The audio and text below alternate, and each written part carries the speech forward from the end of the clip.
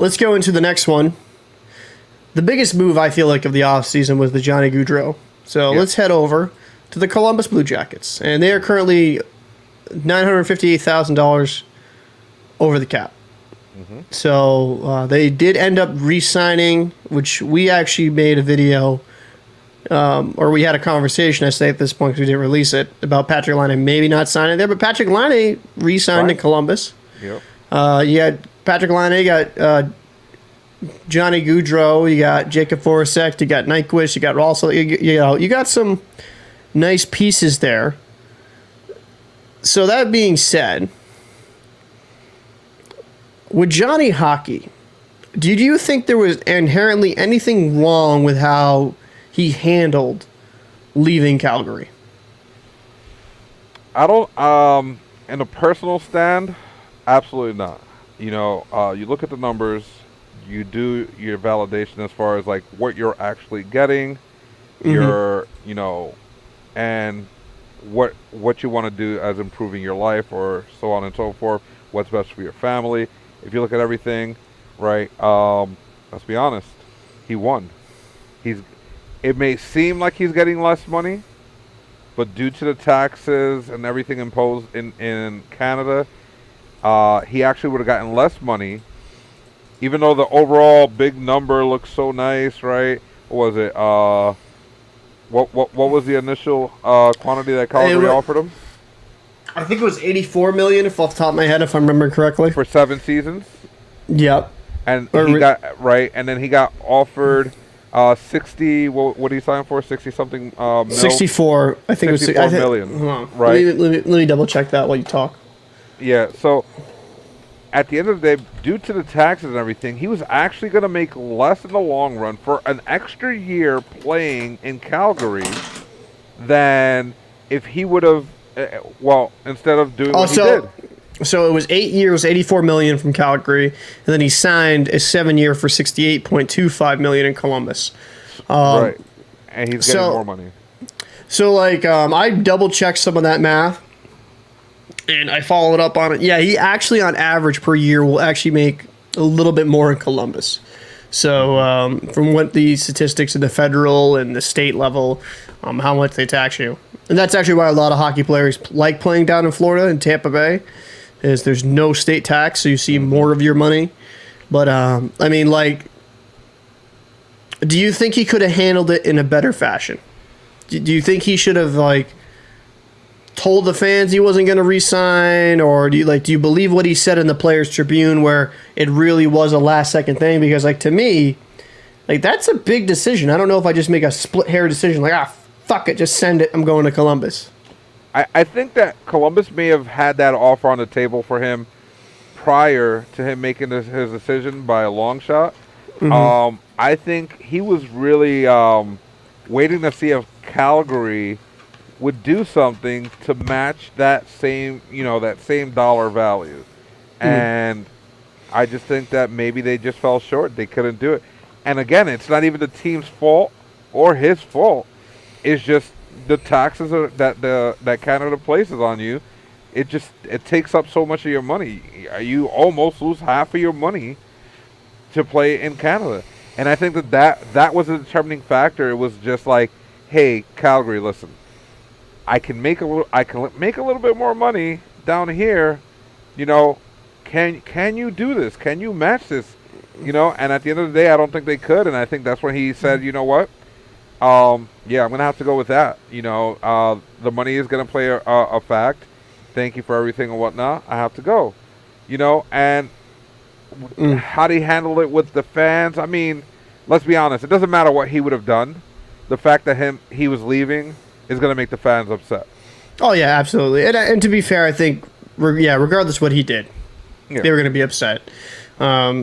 I will say this is a whole different conversation. But I think with the restrictions that Canada has in place with travel and COVID restrictions and vaccinations and stuff of that ilk, that made it very difficult for Johnny because Johnny had people in his family that weren't comfortable taking the vaccine and couldn't like come up and watch the kids and stuff like that. It just made it very difficult. So I understand why Johnny wanted to come live in the States. He's from here.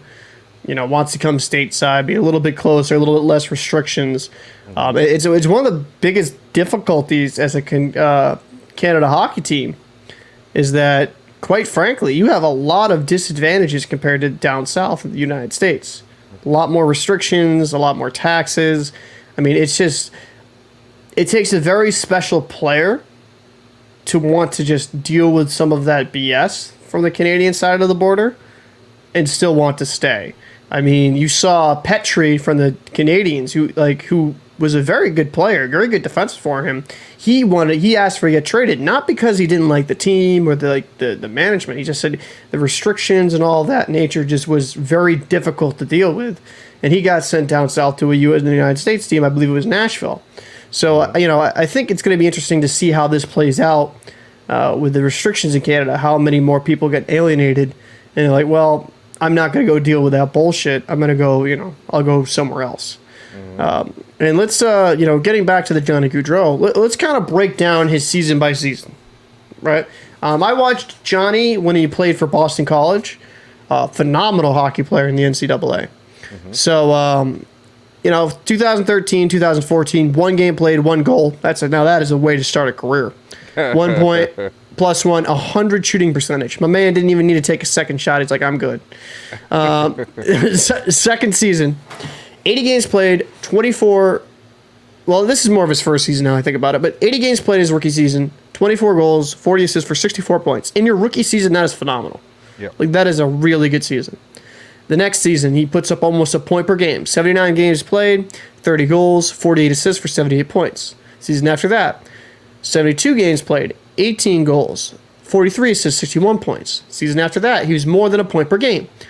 80 games played, 24 goals, 60 assists for 84 points. And then 2018 2019 season, this was the season I think was his first breakout. It was 82 games played the whole season, 36 goals, 63 assists for 99 points. That is a phenomenal season. Next season, he kind of a little back down to earth. 70 games played, 18 goals, 40 assists for 58 points. Still a very good season considering, but, step back from his usual production. The COVID shortened season, 56 games, 19 goals, 30 assists for 49 points. Phenomenal season as well. Last year was his best season to date. 40 goals, so in 82 games, 40 goals, 75 assists for 115 points. We're a plus 64. Yes, now, sir. One of the biggest knocks about Johnny Hockey coming into the NHL was that due to his size, durability would be a problem. But if you look at these seasons, and I'm not obviously the COVID when he played all of them, so he has virtually played 70 games or plus in every season, excluding the COVID shortened season where he played all of them regardless. So he has been extremely durable. He's been extremely reliable. And what's, one of the best attributes to have is availability. He is always available to his team. So that's definitely what I like to see, because for a player that is reportedly 5'9", 165 pounds, his durability is impressive. Yeah. So 100%. I mean, you watch a guy play, you're always scared for your life because you're like, he's so small. He's so small. Someone hits him hard, but he takes those hits and he keeps on going. I mean, and again, he's in the prime of his career, right? He's 28 years old. He's pretty much figured out what he can do best, how to move, obviously how to shoot, how to pass.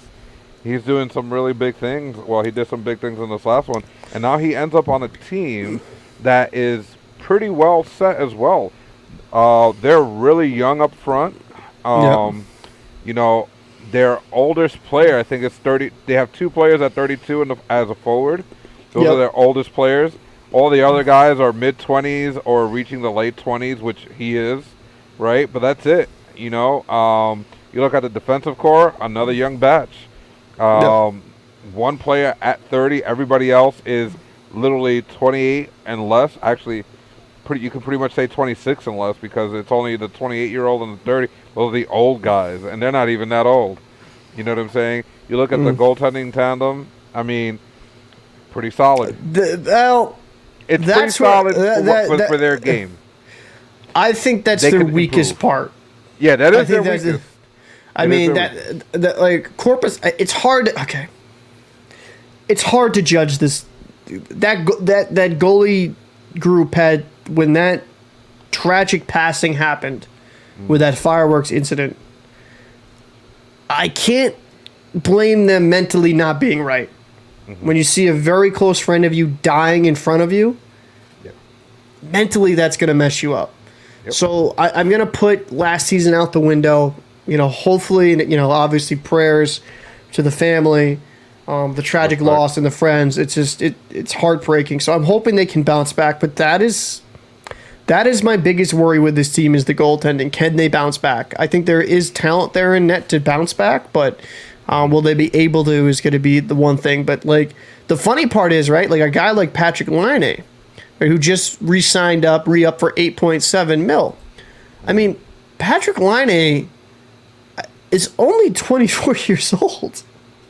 Like that's the crazy thing. He's been around for so long, you kind of forget how young he is. Yeah. But Patrick Laine is a very, very young hockey player. I mean, let's just go right into it. He's one of the more productive players in the league. Right? 24 years old, 6'5", 216 pounds, so a big boy. I mean, you look at him, though. He looks like he's 30-something. Let's be honest. Look at his face. Yeah, he does. My man looks like he's 37. Just saying. So he went to Winnipeg, and I think he performed well in Winnipeg. I think some of the flack he got from the fans was a little... I mean, I think he was young and he needed to grow up. But I think some of the flack he would get, like he had a 40-goal season. His rookie year, he had 36 goals. Like, he was relatively productive. In Columbus, his first year, he struggled a bit. But last year, he was a point-per-game player with 26 goals, 30 assists for 56 points. So 56 points in 56 games, that's pretty solid. The one thing that bothers me with Patrick Laine, and I will completely admit this, he has all the talent in the world, and I think he has a world-class shot. He has gone on interviews saying that he wants to be a more well-rounded player, which I respect. But I feel like also he should go into his best asset, and that's his shot. I mean, he is developing as a playmaker, and I think that's overall good for his game. But I would like Patrick Laine to shoot the puck more because he has the shot. He really does have the shot. I think you could be looking at a consistent 30, 40-goal scorer in a full season with Patrick Laine. And, I mean, that would be my only harsh criticism. But, like, getting back to the youth, like, everyone's relatively young on this team. You have some talent. I mean, I don't think they're good enough right now to be a playoff team, but they could be a fringe team, in my opinion. Yeah, I mean, if you look at, like, free agents, I mean, there's some decent free agents out there that they can sign as far as goalies go. You have, let me take a look real quick. You have, like, some experience with a Braden Holtby. Who else is out there? Let me go. I'm gonna go right now into it. Yep. You just got to make the adjustment a little bit higher. I think it's on the second. Go up a little bit more. Right there where you see player filters. Go to positions. Go to goalies. Oh yeah. Sorry. There we go. Yep. And then apply right there. Update results. So. I mean, you look at a Braden Holtby, you have a bunch of no-namers, but, some guys you've seen here or there. Yeah, like you got Holtby, like I did games played. Like you got Holtby, you got Hammond, you got Berube, you got Sparks, you got Schneider's an AHL goalie at this point in his career. Yep. Yeah, but I think Holtby's done, isn't he? I think he's done, but nobody's sure. It's one of those things, I think, given the right situation, you give him a team like this, right, which kind of resembles, like, the way that they play, kind of resembles, like, the old Caps. Nitty gritty, good talent, rough guys, big guys, outside of Gaudreau, obviously. That can put the puck in the net. The defenders are pretty solid. He could be a difference maker, Holtby, if he were to sign on there. But outside of that, I mean, again, it's one of those things that they can still fix. Yeah, they're over the cap, but they also have way too many forwards signed up on their main roster currently. I'm pretty sure that will change. I think they're like 3 players over on their forward side. So I mean, once they get rid of those, they may have like an extra mil, maybe two. I think that they can easily dump that cap. Like if I was them, I would probably try to move off Voracek. That's just my opinion, but that's a high contract to move.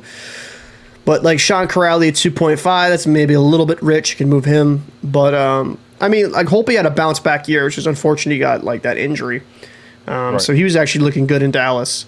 But like I think for, kind of wrapping this up with the whole Johnny Gaudreau thing, I don't blame him for leaving. I think he's got to do what's best for his family and what's best for him overall. Yep. So no hate on my end for this for it all. So we're gonna kudos. Go ahead. Kudos to Gaudreau. I think it was a wise decision. I think that it shouldn't tarnish his legacy whatsoever.